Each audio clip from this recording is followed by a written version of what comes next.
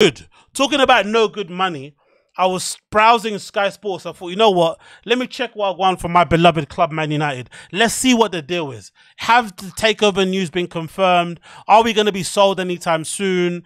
Are we going to have some extra funds for players for the fucking, transfer window coming up? Is that going to be happening anytime soon? That is what I'm wondering. And guess what happened when I checked Sky Sports? Guess what happened when I checked Sky Sports? Boom! I get this dumb news. Rusu seals Arsenal move after Man United exit. I don't care who Rusu is. Who's fucking watching women's football? Not me.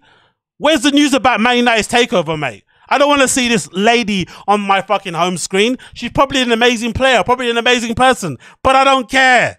I want to know about flipping Man United takeover news and sell news. Are we going to get taken over? Is the sale going to go through? Will we get rid of the Glazers anytime soon? That's what I want to hear. Not see this blue-eyed assassin on my screen. She's probably amazing at what she does. She could probably spin me and flipping nuts, but I don't care. Never watching women's football. Haven't watched it in ever in my entire life. Not a single match in full. I don't care about this stuff. Why is it front news and center in here? Why is it front and center on Sky Sports News? Somebody tell me. Makes no sense. But then I scroll down and I see this extremely underwhelming fucking, stale toast of a news.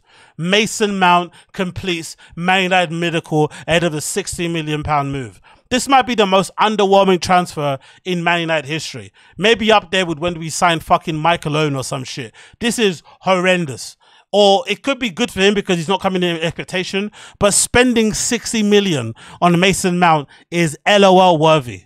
LOL worthy to spend 60 million on fucking Mason average Mount. This is ridiculous, especially a player on the decline. His best years or his best run of form is quite behind him, I think personally. Is he better than what we have available? Probably not.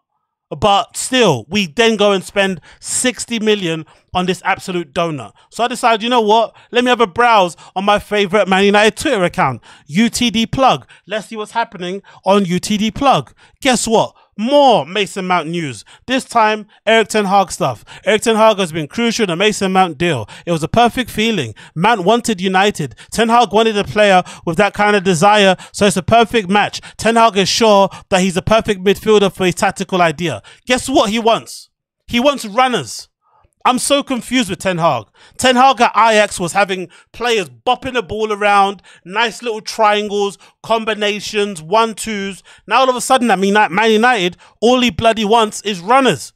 All he wants are bleep test assassins. All he wants are cross-training, cross-country fucking runners. Guys who can blitz a 5K and a 10K. I don't want that. I want to see good football. We want to see attractive football. We're not going to beat the likes of Man City, Liverpool's, and all those likes of the fucking title playing running football. We're going to beat those guys by being the superior footballing side. Having technical players who can receive the ball in tight spaces, maneuver out tight spaces, pass the ball through lines, pass the ball over lines, dribbles, run, whatever, but not just running off the ball.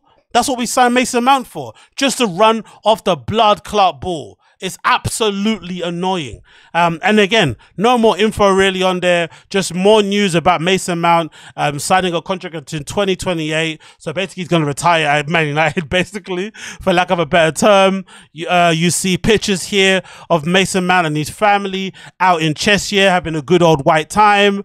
You see more pictures here of Bruno Fernandes out on holiday in Portugal, posting all the first trap ticks and stuff, made out of a second summer. And then the funniest bit about it, the funniest bit of news for me has been this type of news that we always get from United, because we're the kings. We're the kings and queens of being aware and on alert of a player. Look at this. We actually need, right? I'm one of the people who doesn't think we need Mason Mount. I'm one of the fans out here who thinks we shouldn't be signing any players. We shouldn't be selling any players until the sale or the takeover of our club is complete. Until we get the Glazers out of this club and we get new ownership, we shouldn't sell or sign a player, in my opinion. Because what's the point of signing a player under one regime, only for a new regime to come in, not think he's, think there's surplus requirement, and have that player's on the bench, iced out, creating a bad mood, or taking up salary. Makes no sense, but we digress. The club wants to do what they want to do. If you do want to then go sign players, in my opinion, we need 6. I might go as far as saying we need 8 players. 8 first team in the squad players to compete with the people in the first team, in my personal opinion. And the number one position we need to look after, guess what it is? It's not striker, in my opinion. Guess what it is? Defensive midfielder. That's what it is. We need cover for Casemiro. Casemiro last season came in. A lot of people doubted him, myself included. Did he have the legs? Real Madrid don't sell good players, blah, blah, blah. And he proved us all wrong. Performed incredibly well when needed for the majority of the season. Definitely one of our better players that season, especially considering what happened, right? Cool, great. But we also saw how important he was to us. We relied too much on Casemiro, to the point where whenever Casemiro was suspended or injured, our team looked completely different without him. So, in my opinion, we need a backup for Casemiro. We need somebody to play backup for him when he's injured, when he needs a rest, or when he inevitably gets suspended. We can't go into next season just relying on Casemiro to play as a deep landing, defensive midfielder, or having Scott McTominay or Fred fill in there. We can't do it. Those guys aren't cut for it. So go and sign a player. And who's a great player to sign at the moment out there? Obviously, the Declan Rices will be good, but he's obviously going to be out of our budget, out of our price range. And then we got the likes of Sofian Amrabat over there at flipping Fiorentina, right? The Moroccan G, right? The bald Moroccan assassin. He could be a good option. And look what the news is here, courtesy of United Plug. Man United would now be interested in hiring Sofian Amrabat. However, an offer has not been formalized yet. Of course it hasn't. This is briefings coming from the fucking Glazers to appease the fans like myself. They don't want to sign any players. They're just stringing us along. So they're saying, look, this player that you all rate, we're interested in him. We're looking. Like another one here. Sofian Amrabat is a player Man United are looking at and are aware of. We are aware of FC. That's what we are. We are aware of FC. We don't sign. We don't do anything. We're on high alert. We're aware of. We're taking a look at. We never sign and get this player over the fucking line. And it's fucking annoying. I hate it. And instead, here we are resting on the news of flipping Mason Mount. And in the next bit of news at the top there, any more midfield signings would be dependent on sales. Well, duh.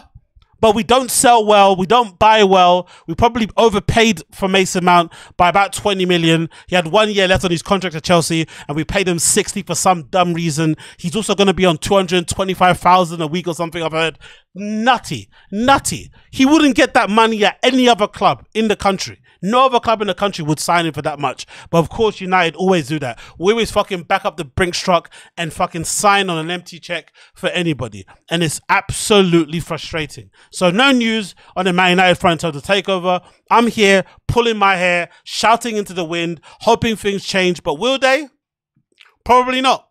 Probably blood clot not. That's the real shocking, sad state of affairs. Nothing will change. I'll still be here sad and alone and frustrated because I am. I now flipping hate it. I really, really, really do hate it. But hey, what can we do?